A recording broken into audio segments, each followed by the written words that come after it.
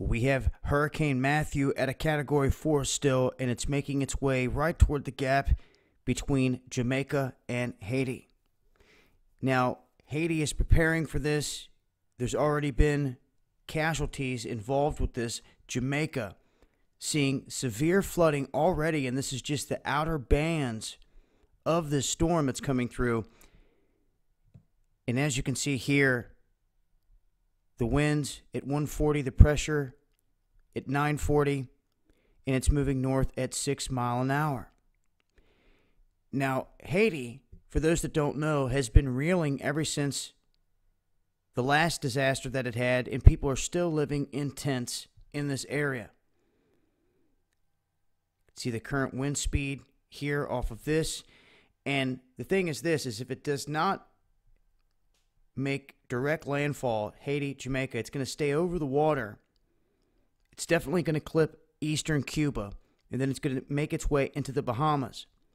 Still going to be hurricane status. When it gets over the Bahamas, I think that they'll have a better track as to exactly which way this is going to head. Once again, we have a high that is sitting here, high pressure, that is holding this up against the East Coast. We also have another one that sits right here, kind of pushing it over this way.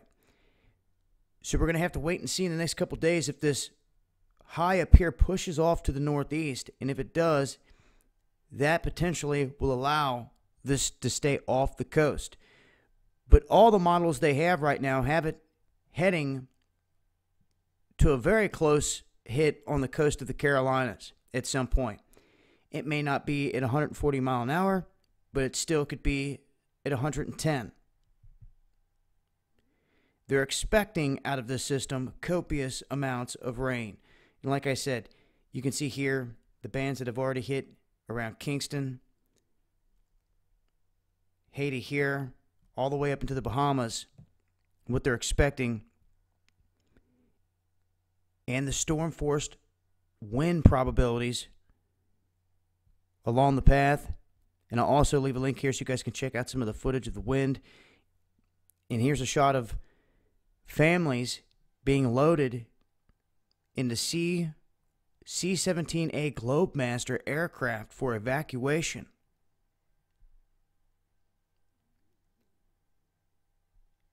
And really, it's just beginning for these people up here as this storm moves its way in.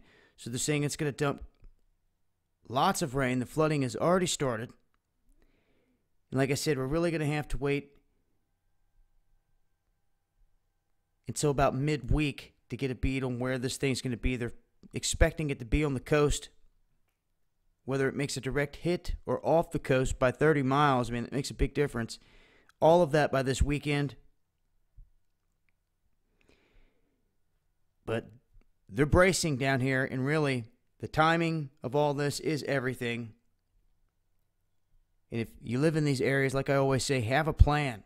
You've got to have a plan. A stockpile of food, water, medicine, and all that stuff, because you don't want to get caught without it.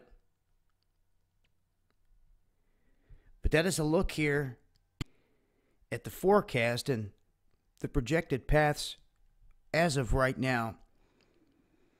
And, prayers going out for anyone caught up in this. But really, if you're living in this kind of a plane where hurricanes are always coming through, you got to have a plan for that. Can't stress that enough. I will continue to update on this as things change. Also, make sure to follow me on Twitter because I'm putting out exclusive videos over there, as well as on my backup channel on YouTube, Jay Knight. You'll find exclusive videos going out both those places. And also make sure to check out our recent sponsor here at the Essential Drugstore.